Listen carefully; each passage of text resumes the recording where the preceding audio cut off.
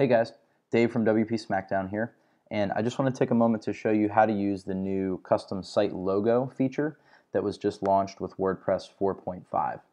Before we get started, just a quick note that the theme that you're using has to add support in order for you to use a custom logo. Not all themes are going to have added support for that, so if you don't see this as we go through the tutorial, please reach out to your theme director through their whatever support channels they have and see if they have added support for a custom logo.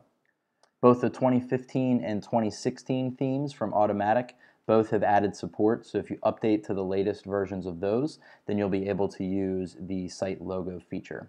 I am using the 2016 theme by Automatic. So let's take a look at how it works. We'll go to Appearance, Customize, and this will open up our customizer.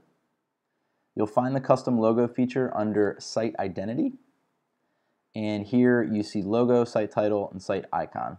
So this logo is the new feature that was just added in 4.5. One thing to note before we select an image here is there's suggested image dimensions. These again are set by the theme developer. So just take note to what these image dimensions are and crop your logo accordingly so that it fits well within these image dimensions. You will have a chance to crop it after you upload though. I've already added a logo here that I'm going to use. If you have not added one yet, feel free to go ahead and come over here to Upload Files and just go ahead and drag your logo right onto the screen. But I'm going to use this one that I already have. Once you've uploaded your logo or selected it, just come down here and click the Select button. Now you have an option to crop your image if you'd like. If you've already sized it in an image editing program and it's ready to go, then we can skip cropping. If you need to crop it, just click Crop Image, and that will save a new version of the image in the cropped dimensions. In order to crop the image, just click and drag one of these corners, and you can move around the dotted lines and crop the image as you need to. If you decide to crop it, go ahead and click Crop Image. If it's already the perfect size, then you can click Skip Cropping.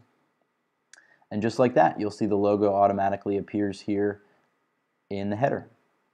Now one thing you'll probably want to do once you've uploaded a company logo, you'll probably want to get rid of the site title and the site description. So there's two ways you can do that. If you just wanted to get rid of, let's say, the site title, you can come in here to the site title area and just hit delete, and then your tagline will remain.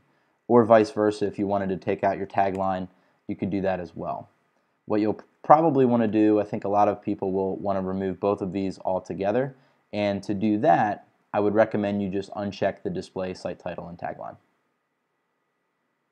That removes them completely from this area and leaves only that new logo that you have uploaded. Just make sure to click Save and Publish here at the top when you're all done, and that is the new custom site logo feature in WordPress 4.5.